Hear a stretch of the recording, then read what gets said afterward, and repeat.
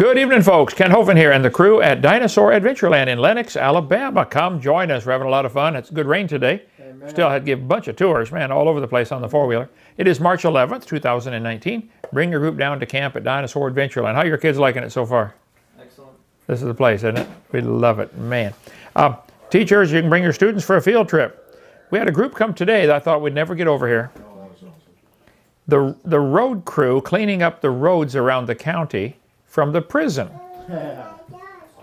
I stopped a couple days ago and said, hey, why don't you bring them to Dinosaur Adventureland? And they did. Took the whole tour today. They spent all day today here. The road crew from the prison, thank you, man. And it was great. They loved it. First, they liked just being out of prison all day.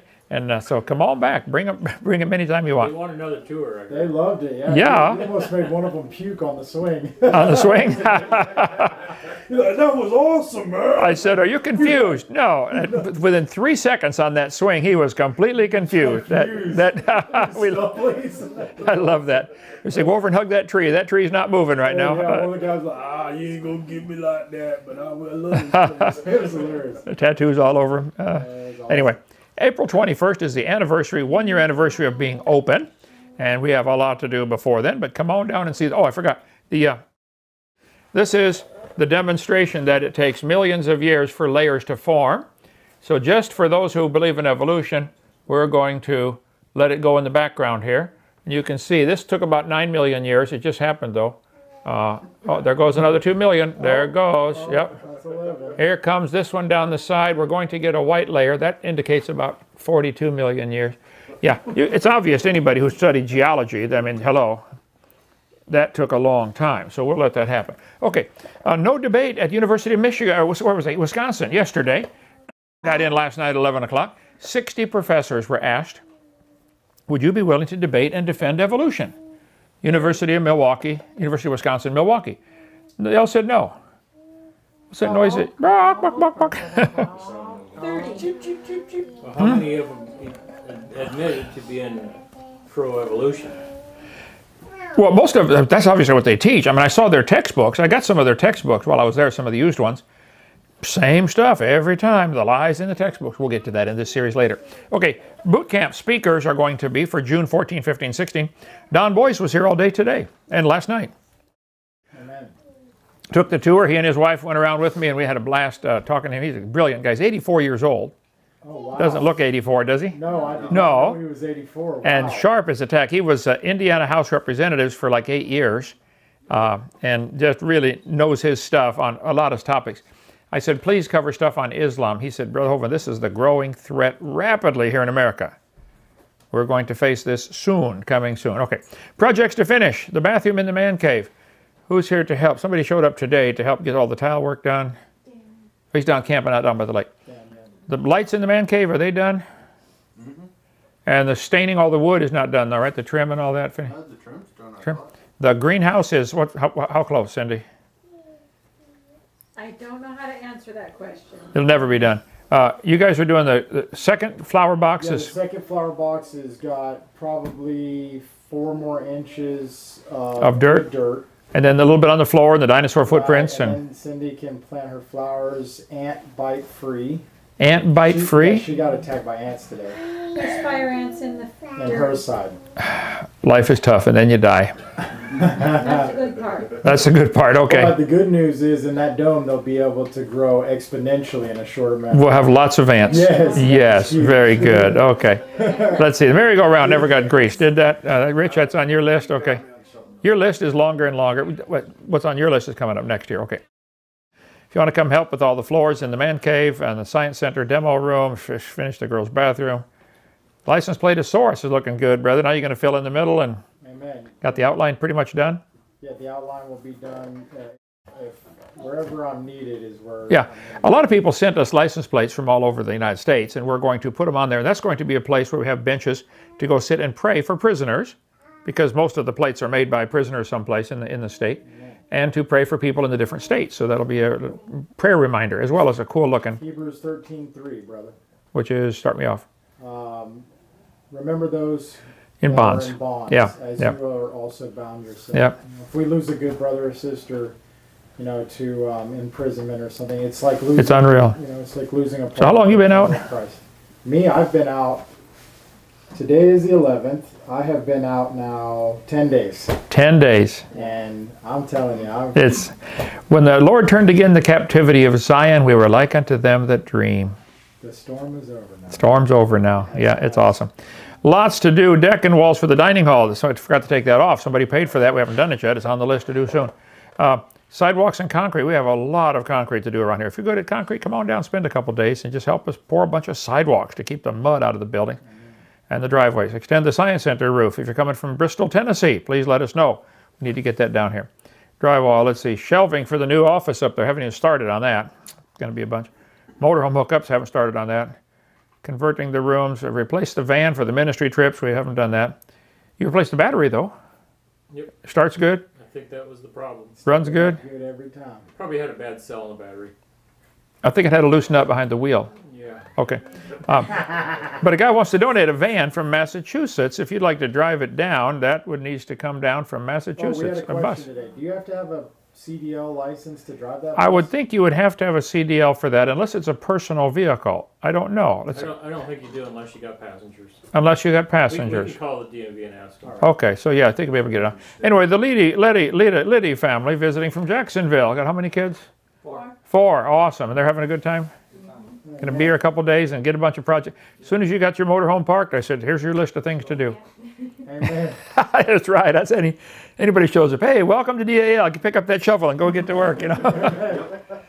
Somebody said all Hovind does is direct the work. He doesn't do any of the work. How many have worked with me before on any projects? I think I can outwork anybody half my age. Yep. Matter of Yes, fact, ma'am. He'll try to pull his back, picking up a piece of concrete that he has no. I moved that concrete all by myself, himself. 280 pounds or whatever it is. Yeah, no he problem. has Yes, no, ma'am. Thomas needs help finishing the bathroom in the Science Center. We got a guy here to do that. He showed up today. Yay. Yep. Okay. Yay. Thomas. So the bus needs to be delivered. The emus. Here's what happened with the emus. Okay.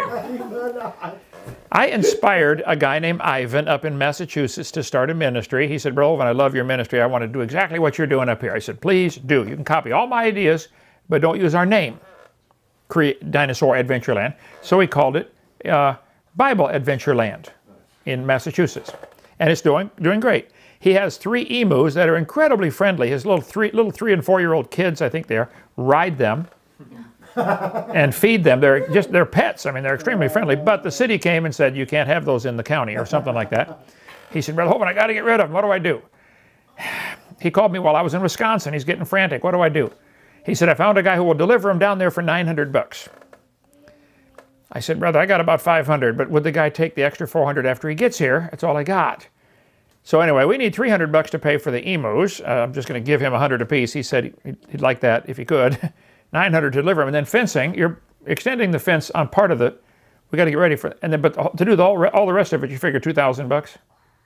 Sure, about 1,300, but I mean, Well, got to extend the whole thing. Extend the whole thing. Yeah, we talked about that for the end. So if you want to help us get some emus down, they're coming anyway. Well, we need some money like right soon. Okay. Speaking of which, if you want to help support our ministry, go to the 777 Club. Donate now. Donate page on drdino.com if you'd like to help us and make any checks to CSE. If you want to donate specifically for the emus, that would be great. They're coming anyway. Real friendly. All else fails, you eat them. Yes. Yeah. Okay. Amen. Sour barbecue. Amen. We talked last time about doing our creation seminar and left off with talking about science. Science means knowledge. What do we know? There are many things mixed in with our science textbooks that do not belong in the science textbook.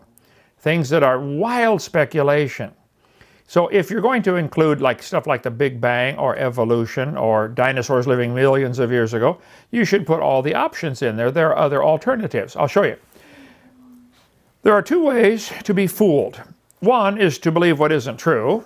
The other is to refuse to believe what is true. This is exactly what the atheists and evolutionists are doing. They believe what isn't true. The Big Bang isn't true. We'll get into that in just a minute. They believe in evolution. Nobody's ever seen any animal produce a different kind of animal. Nobody, ever. But they believe it happened. It isn't true. The other way to be fooled is to refuse to believe what is true. I'll tell you what is true. In the beginning, God created the heaven and the earth. There's no other logical option. Where did God come from? He's just always been. What he claims anyway. He didn't have to come from anywhere. He just is. God said, or Moses said, hey, who should I tell Pharaoh sent me? God said, you tell him I am sent you. I am. What a thought. That won't fit in my brain, you know. I am. The Bible says in 6 days the Lord made heaven and earth, the sea, and all that in them is. That means dinosaurs must have lived with Adam and Eve. If he made everything in 6 days, that's like, duh, dinosaurs had to be there. Everything. Can the universe create itself out of nothing? I Googled that today. How can an entire universe come out of nothing? This would seem to violate the conservation of matter and energy. But Michio Kaku explains the answer. So, just because they talk and write articles and say things doesn't mean it makes any sense or is true. Is that the guy's name? That's pronounced cuckoo. Cuckoo. Okay. Cuckoo. Pronounced cuckoo, okay? Yeah, a bowl of Cocoa Puffs. So they write their articles and do their videos on, yes, the universe created itself out of nothing. You have to be certifiably insane to believe something this dumb. How about Stephen Hawking? Says the universe not created by God. I think he knows better now, doesn't he? Yeah. I am an atheist because there is no evidence for the existence of God. That should be all that needs to be said about it. No evidence, no belief. Okay. Dan, we'll see how that works out for you long term. I think you're a fool for believing such a thing. And the Bible says you're a fool for believing such a thing. Hey guys, I looked around a bit. No God up here. I searched my closet from top to bottom and could not find the van anywhere. That's funny because The van doesn't exist. I searched every square inch of the closet. crazy. You got to have help to be that dumb.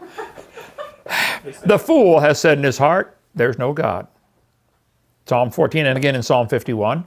You'd have to be a fool to not believe in God. They are corrupt, they've done abominable works, there is none that doeth good. The Lord looked down from heaven upon the children of men to see if there were any that did understand and seek God. They are all gone out of the way. They are together become filthy. There is none that doeth good, no, not one. And this passage, or similar to it, is repeated again in Romans chapter 3. Proverbs 1, the fear of the Lord is the beginning of knowledge. You can't even start to be smart until you have an understanding and a fear of the Lord. God, thank you. You're God. I'm Kent. You're creator. I'm creation. Thank you. I love you. I want to serve you. It's not complicated at all. And you don't have to leave your brain at the door to become a Christian. Quite the contrary. Opens up a whole new world. How long, ye simple ones, will ye love simplicity? And the scorners delight in their scorning. And boy, they do, don't they? Watch the comments on my YouTube. They delight in their scorning. It's hilarious, some of them, you know. Yeah, they want the limelight. And fools hate knowledge. They do. The knowledge is obvious. There has to be a designer, a creator. They hate that. Vehemently hate that because it cramps their lifestyle. Speak not in the ears of a fool, for he will despise the wisdom of thy words. And there are folks who absolutely despise the idea of a creator or creation. Mark Twain, Samuel Clemens, anybody know how he got his name? Worked on a riverboat, yeah, up and down the Missouri. Something to do with measurements of the speed of the boat. The measurements of the speed. Knots in the rope. How many knots in the rope, right. Every 6 feet between knots. Twain is the string, like. And they were measuring the depth of the river. He said, by the mark, Twain, it's 2 knots, 12 feet deep, okay? He said, it's easier to fool people than to convince them they have been fooled. Very true. I think people are being fooled about the Big Bang Theory. Seriously fooled by it. The first law of thermodynamics says matter cannot be created or destroyed. Well, the whole world's made out of matter. We're here. So that leaves 2 options. Nobody can think of any other options. Somebody made this place, or the world made itself. Nobody's thought of a third option except a few folks at Berkeley who say, we're not really here at all. We just think we're here. Okay. Go back to smoking that funny grass, and we're here, okay? So in the beginning, God created is the only logical option I can think of. But the atheists and humanists and evolutionists don't like that. Religious humanists regard the universe as self-existing and not created. Well, you can regard it however you want, fellas, but that's not science. It's not even common sense. It's just self-existing. How did all that money get in the bank? Oh, it just appeared. No, it doesn't happen, okay? Universes don't just exist. Somebody have to have a designer. So the best theory they come up with is called the Big Bang theory. Here is just a 2017 edition of Evolution hand textbook. What university was this one used at? Austin. Where? Austin. Austin, Texas, okay. The current universe came into existence about 14 billion years ago. That's 14 GYA, okay? That is 14 billion years ago. Through an explosion, the Big Bang, from an infinitely dense point. I think the densest part of the universe is the brains of the evolutionists who believe this stuff. That is real dense, okay? Elementary particles formed hydrogen shortly after the Big Bang, and hydrogen ultimately gave rise to the other chemical elements through nuclear fusion in stars. So when I say the evolutionists have to believe in cosmic evolution and then chemical evolution, I am dead right. They say that's not part of evolution. Yes, it is. You have to get all the elements to evolve in fusion in stars, but you can't fuse past iron without incredible input of energy. That's another story. Anyway, so they teach we came from a Big Bang. I downloaded stuff today about the Big Bang. I couldn't believe all the stuff on the internet about it. 13.8 billion years ago. Scientists are undecided whether this means the universe began from a singularity or that current knowledge is insufficient to describe the universe at that time. Detailed measurements of the expansion rate of the universe tell us the Big Bang happened 13.8 billion years ago. What they're doing, they're seeing stars recede. We'll talk about that if we get time tonight. The red shift. You look at a star, and it looks like the star is moving away based on the Doppler effect of light, the red shift. Okay. And because nearly all the stars give a red shift, they say, oh, all the stars are moving away. That may indeed be true. So then they say, how fast are they moving?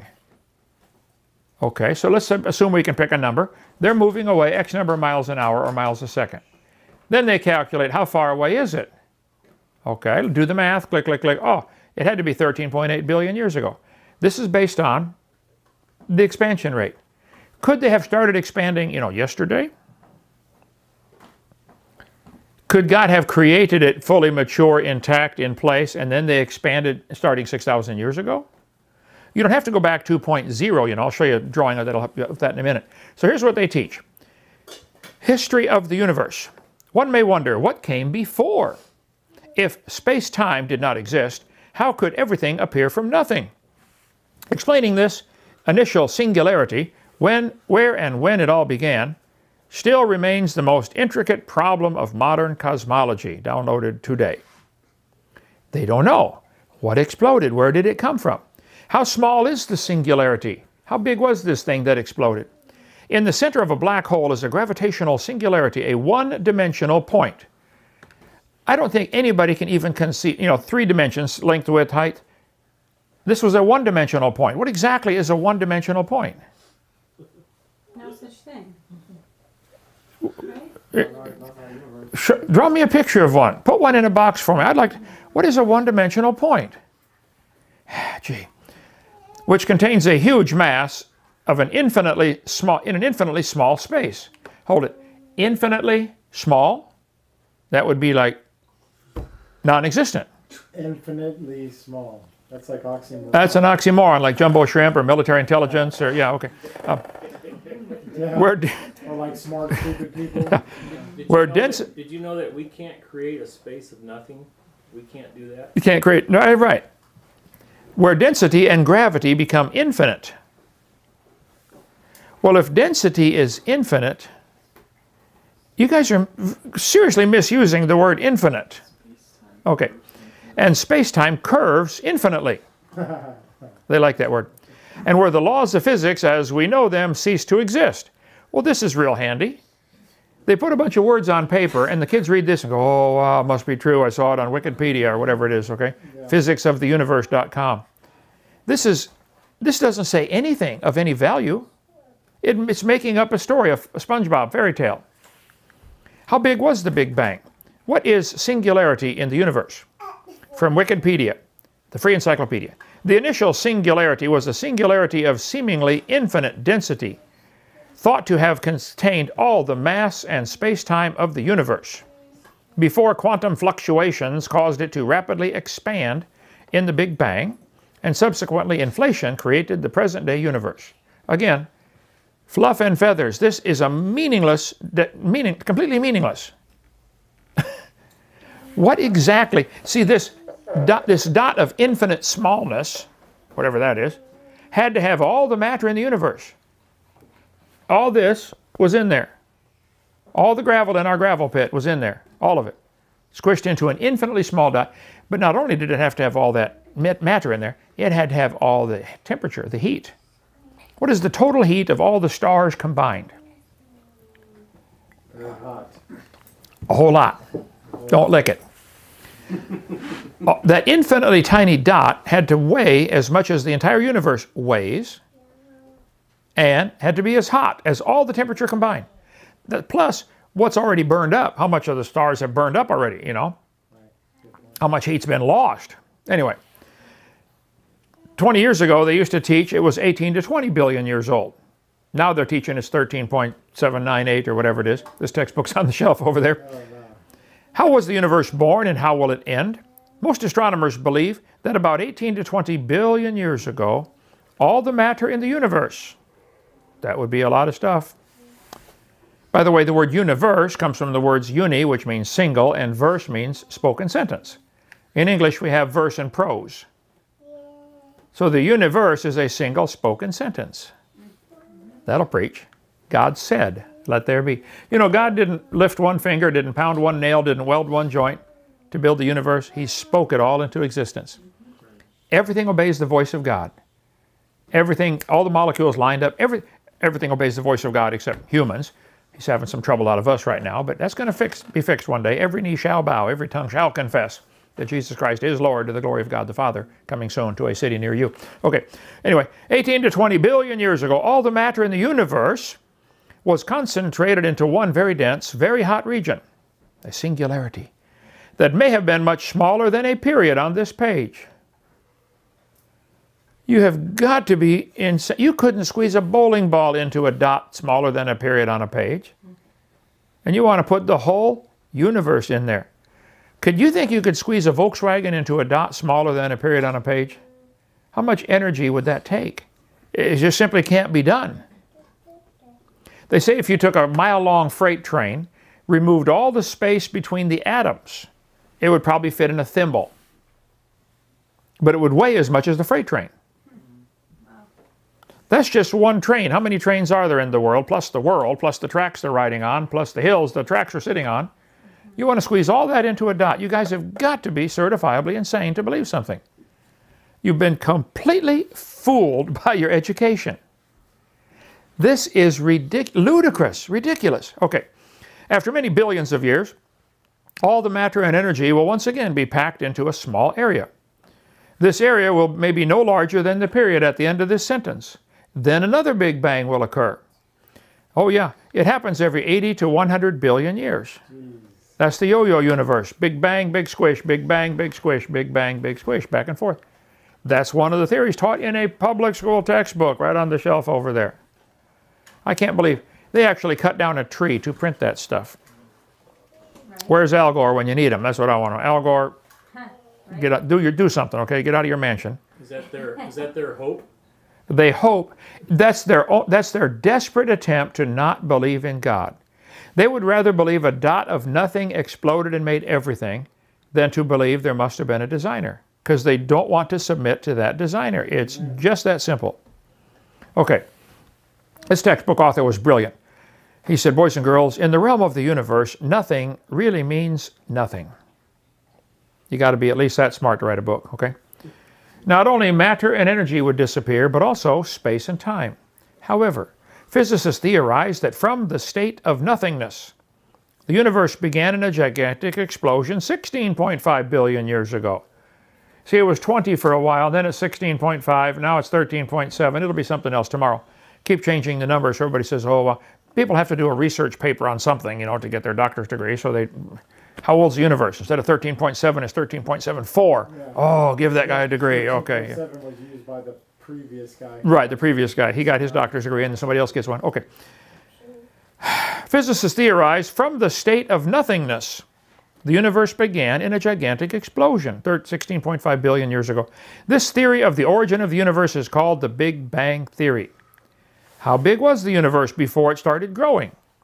Most physicists, he begins, agree on the Big Bang Theory, which states that 14 billion years ago, the entire observable universe was roughly 1,000,000 billion times smaller than a single atom. That's pretty tiny. How do you measure that? And where did it come from? Okay. And has been expanding ever since due to its current size of something like 100 billion galaxies. People, grown people, believe this stuff. You would think they'd have a brain in their head. The Big Bang idea began with a Belgian astronomer named Georges Lemaitre back in the 1900s. According to Isaac Asimov, Lemaitre conceived this mass to be no more than a few light years in diameter. At the very least, that would be 2 light years or 12 trillion miles. By 1965, they said, oh, it wasn't that big. It was only 275 million miles across, the dot that exploded. Somebody said, oh, no, it's only 71 million miles across. Then by 1974, they said it was 54,000 miles across. The dot's getting smaller that exploded. 1983, they said it's a trillionth the diameter of a proton. Whoa. Now they're saying it's 1,000,000 billion times smaller than a single atom. Whew. And now they're saying, no, nothing exploded. It was nothing. A singularity, whatever that is. This is today downloaded. A singularity exploded and made all the galaxies and everything else. They can draw pictures on paper, and we're supposed to believe it. Discover magazine back in 2002. They said, where did everything come from? There's the article. I didn't write it. This is the cover of Discover magazine. The universe burst into something from absolutely nothing. Zero. Nada. As it got bigger, it became filled with even more stuff that came from absolutely nowhere. How is that possible? Ask Alan Guth. His theory of inflation helps explain everything. Alan Guth said, the observable universe, that's what we see, could have evolved from an infinitesimal region. That's a dot, a singularity. It's then tempting to go one step further and speculate that the entire universe evolved from literally nothing. They are now teaching the kids in school, nothing exploded and made everything. Here's Wikiversity, the Big Bang Theory. The Big Bang Theory is an effort to explain what happened at the very beginning of our universe. Discoveries in astronomy and physics have shown beyond a reasonable doubt that our universe did, in fact, have a beginning. Yay! They're getting some of it. A little tiny bit is soaking in, okay? Prior to that moment, there was nothing. Maybe there's a light at the end of the tunnel, okay? During and after that moment, there was something. So you have nothing that explodes, and now you have something. How many are having a hard time understanding and believing that stuff right there? Okay, me too, okay. The Big Bang Theory is an effort to explain what happened during and after that moment. How did the Big Bang start? The first subatomic particles to be formed included protons, neutrons, and electrons. Though simple atomic nuclei formed within the first 3 minutes after the Big Bang. They were there. And who was there to record this? Thousands of years passed before the first electrically neutral atoms formed. People read this kind of stuff on Wikipedia, and I did pronounce it right, by the way, and think, oh wow, it must be true. I was on the airplane years ago. I've told the story before. I'll tell it again. Flying from Dallas to San Francisco, the land of the fruits and the flakes. And I happened to sit next to a professor from Berkeley University on the plane. And we started talking about creation and evolution. Everybody I sit by on the airplane wants to talk about that, so I talk about it with him. He said he believed in evolution. I said, well, sir, how did the universe get here? He said it came from the Big Bang. I said, well, tell me about it. Tell me about the Big Bang. He said, you're a science teacher and you've never heard of the Big Bang? I said, sir, I've heard a lot about the Big Bang, and I believe in the Big Bang. But my Big Bang is a whole lot different than yours. You tell me about your Big Bang, and I'll tell you about my Big Bang.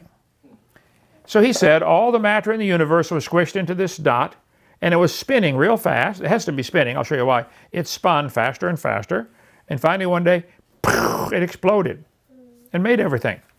So this spinning dot of nothing exploded and made all, first it made all the, let's see, what did it make first? Oh, it made the protons first.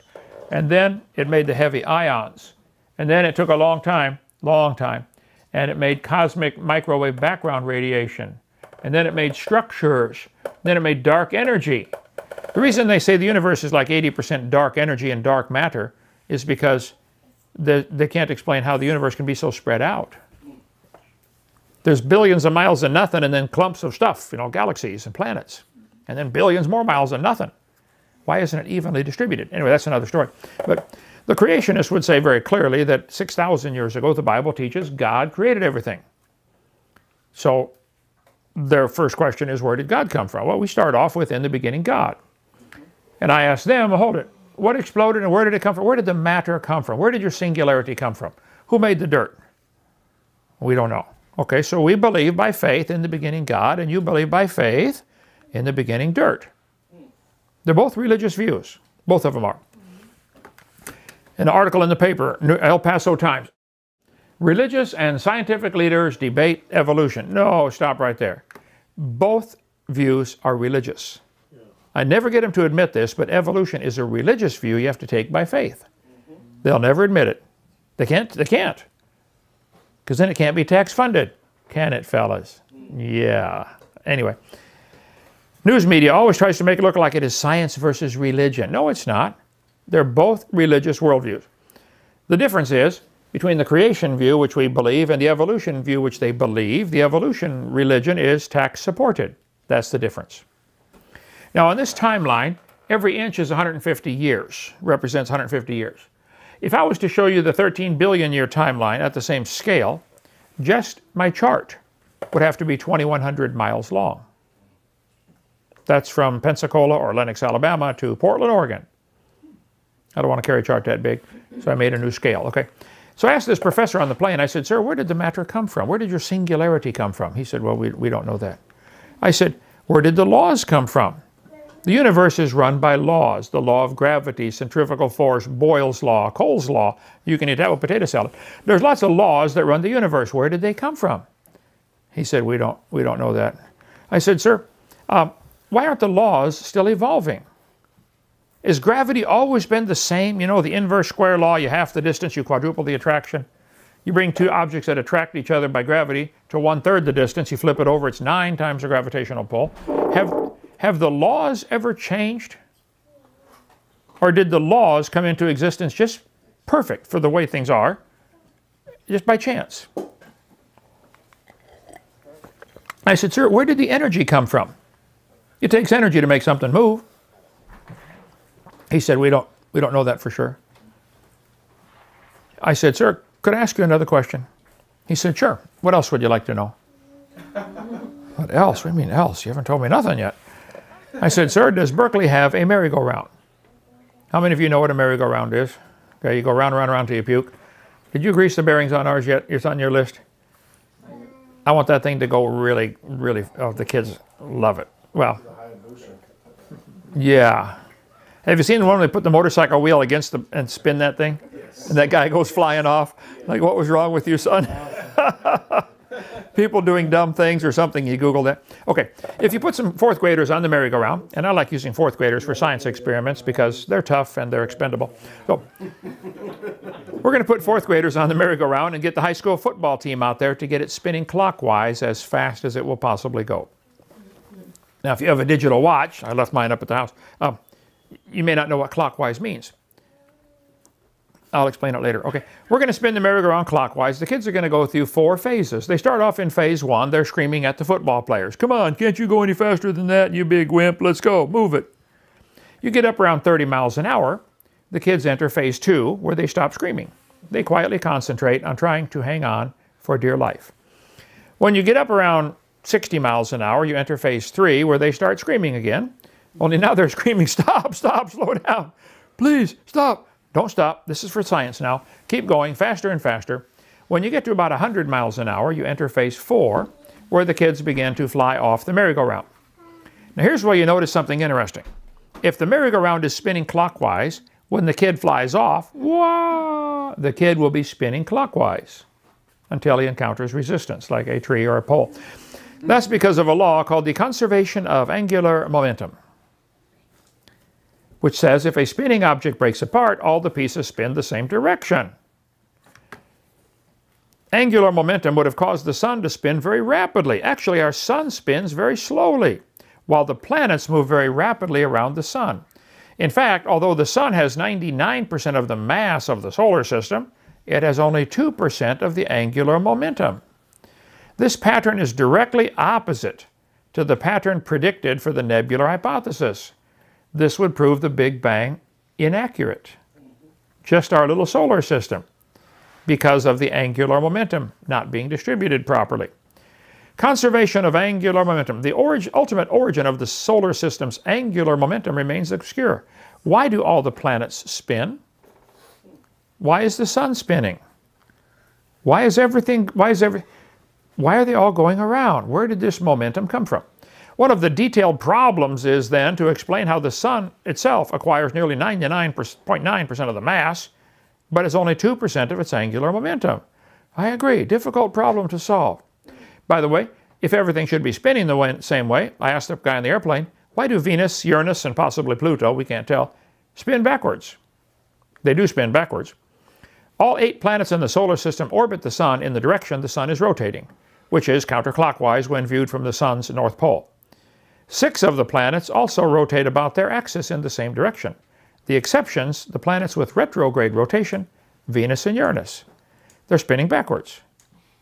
Can't they just turn upside down and be changed? Get a bicycle wheel like in the next room here. We get it spinning on that electric motor. Try to turn it.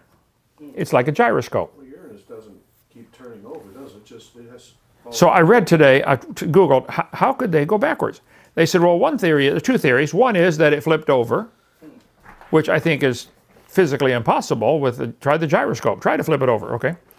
Secondly, they said it slowly slowed down and then just started going the other way. Guys, there's a 3rd theory that they don't seem capable of understanding or thinking about. God made it that way, just to make the Big Bang Theory look stupid. That's it. That's it. Retrograde rotation. Some of the planets are spinning backwards. We have some theories about the spin of Venus and how it may have been pulled into sync with the Earth. Unfortunately, they don't really work, at least not yet. We haven't exactly learned to decipher the clues, and the theory of the origin of planetary rotation is currently slightly confused. It seems we will never have a theory predicting in detail how a solar system arises from a disk. David, I agree. It doesn't happen. A disk of spinning particles are slowly accretion into planets. Dust clouds don't get together to make solids anywhere that I'm aware of. There's not enough gravitational attraction, and all the forces of nature would drive them out away from each other further, not together. If you accrete planets from a uniform disk of planetesimals, those little fragments, prograde rotation just can't be explained. They're admitting it. New spin on the planet, Science Magazine, man, they've known this for 30 years. You can't explain this. As of October 2008, there are 181 known moons in the solar system. 181 moons. Mercury doesn't have any. Venus doesn't have any. Earth only has 1. Does anybody know the name of ours? Moon. Right. It's called Moon, okay? Mars has 2, Deimos and Phoebus, and Jupiter has a whole bunch of them. Out of the 181 known moons, 113 have irregular orbits, 94 with backwards orbits. How did this happen from a Big Bang? A spinning object exploded, everything should spin the same way. Jupiter, Saturn, Neptune have moons going both directions, same time. How does it keep spinning now? Billions of billions of billions of years. Well, the spin is slowing down. Everything would be slowing down, you know. So that would put a time limit of some kind. We'll get into that later on. Okay. The time limit, okay? You can't have billions of years. But even if you did have billions of years, it wouldn't help the theory at all. It'd make it worse because everything degrades, falls apart. Triton, the largest natural satellite of the planet Neptune, was discovered in 1846 by English astronomer Lassell. It is the only large moon in the solar system with a retrograde orbit. Not just spinning backwards, it's going backwards around the moon, around the planet. Whoa, opposite to the direction of its planet's rotation. Hello, how did this happen from a Big Bang? Triton is unique among all large moons in the solar system. Its retrograde orbit around its planet. Most of the other irregular moons of Jupiter and Saturn also have retrograde orbits, as do some of Uranus's outer moons. The Sun is 98% made of hydrogen or helium. All the planets are less than 1% hydrogen or helium. How did this come from all the same came from the same stuff? Why are the 9 planets, if you call Pluto a planet, which I still do, I was raised that way. How many you were raised Pluto as a planet? Then it got deplanetized or something else. And anyway, why are they all so different from the Sun and different from each other? If they all came from a Big Bang, where's the uniformity here? Uniformity. Some whole galaxies spin backwards. CNN, the Communist News Network, ran an article, "Goofy galaxy spins in wrong direction." The whole galaxy's going backwards? So I asked the professor on the plane, I said, "Sir, where did the laws come from? Don't the laws ever change? Where did the matter come from? Where did the energy come from? Why are some planets spinning backwards? Why are some moons going backwards?" He said, "I don't know. I don't know." He said, "Why do you think it's this way?" I said, "Sir, I think it's very simple. I think in the beginning, God created the heaven and the earth, and God did it that way on purpose just to make the Big Bang Theory look stupid." And it is stupid. There's no kind way to say it, okay? I do believe in the Big Bang, and I told him I believe in the Big Bang because the Bible teaches it right here, 2 Peter 3:10. "The day of the Lord will come as a thief in the night, in which the heavens shall pass away with a great noise." That's the Big Bang. So people say, "Do you believe in the Big Bang?" I say, "Yes, I do, and you better get saved and get ready for it." The Big Bang is coming soon to a city near you, okay? It's all going to burn. Why would God send his Son to die for a people that came as a result of evolution? This whole evolution theory completely removes the necessity of the death of Jesus Christ, or him coming at all, or even his existence. That's really why they're doing it. Why would God send his Son to die for a world created by a Big Bang and evolved by natural sources? If the Big Bang theory were true, the matter would be evenly distributed. It's not. It's lumpy. There's clumps of stuff, called planets. And like Earth, we're standing on a big clump. And then a bunch of miles of nothing. And then another clump, like a moon. And then a whole bunch of miles of nothing before you get to the next planet. The Big Bang is a big dud. Even guys like Fred Hoyle, an astronomer at Cambridge University, said, "I have a little hesitation in saying that a sickly pall now hangs over the Big Bang theory." The Evolution Handbook is an excellent book. I don't have one here, but it's about nearly 1,000 pages. It's $11. We got one here? It used to be called the Evolution Cruncher. No, that's not it. No. Anyway, you can order it on our website, drdino.com. Actually, he's got a section on the Big Bang, a section on the cavemen, a section. If you can just get one book, that's probably the one you ought to get. It's like an encyclopedia. Is that it? Yeah, there we go. Evolution Handbook. Thank you, sir. Nearly 1,000 pages. Well, I'll be precise so the atheists don't get upset. $9.92. Is that close enough to call it 1,000? Okay, nobody get mad at me if I round it up. 992 pages. Anyway, it's got a section on all kinds of stuff, including a great section on the Big Bang. How did the Big Bang start? The first subatomic particles to be formed included protons, neutrons, and electrons. Through simple atomic nuclei, few formed within the first 3 minutes. How do they know this? They're asking the wrong question. How did the Big Bang start? This is like asking the question, why are elephants orange? They're not orange. There wasn't a Big Bang. Didn't happen. It's fairy tale stuff. It all is based on the idea that the stars are moving away from us. And they may be. But there's several other reasons for that. Stars are so far away, they appear to be just pinpoints of light. Did you ever get a chance to go up and look through the 6-inch telescope we've got here? Richard Reeves' son David, they've got a 12-inch telescope up there, and they can look at the stars, get a much better view. But through any telescope of any size, it doesn't matter. Get the biggest telescope in the world. Look at the closest star, Alpha Centauri group, Proxima Centauri. If you look at the closest star through the biggest telescope, all you see is a pinpoint of light. You can zoom in on the planets and they start to get, visible. You can see the rings around Saturn and, the channels on Mars and all that stuff. Never with even any close star. You can't see. All you see is a dot. It never appears to get bigger in your telescope. Never does. So all they know, we cannot see their size or shape. So how do we tell different types of stars apart? For the vast majority of stars, there's only one characteristic feature we can observe, the color of their light. Stephen Hawking said that. Well, now hold it. How many have heard of Betelgeuse? The biggest star, supposed to be so many billion miles around, All they see is a dot. Now, it may be some of the stars probably are bigger than other stars, but you can't state that as a scientific fact. All you see is the color of their light. After that, it's all guesswork based upon a whole bunch of stuff. Back in 1999, the Houston Chronicle ran an article and said people working at Harvard University slowed light down to 38 miles an hour. Now hold it. If light can be slowed down, how can we use the speed of light as a measurement to measure things? In Dallas Morning News in the year 2000, they slowed light down to 1 mile an hour. They slowed the light down. Could it be that maybe we've been just plain lied to? Maybe we've been made a fool of into believing something so dumb as the Big Bang. And I'm sorry, guys, who believe in that. It really is. I understand how desperate they get, though, because they have to have some way to explain our existence without God. That's what they're really trying to do. And so they're ignoring the obvious. Matter doesn't create itself.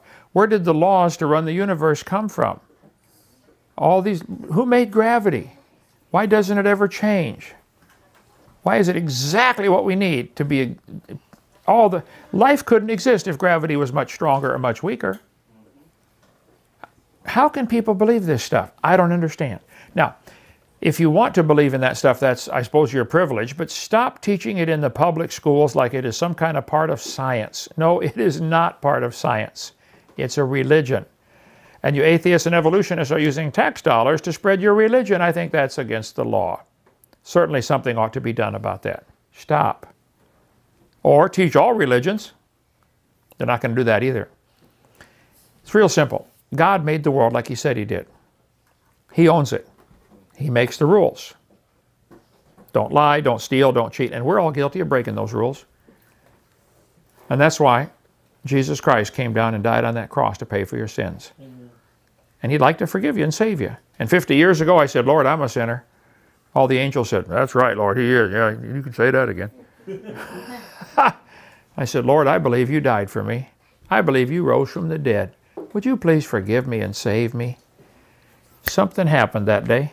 I got born again. I didn't understand it all then. I don't understand it all now. But something happened. It'll happen to you too if you'll ask Him. Just say, Lord, would You please forgive me and save me? I want to receive Your gift of eternal life. And bang, you're one of God's children. You get born again. As many as receive Him, John 1:12, to them gave He power to become the sons of God.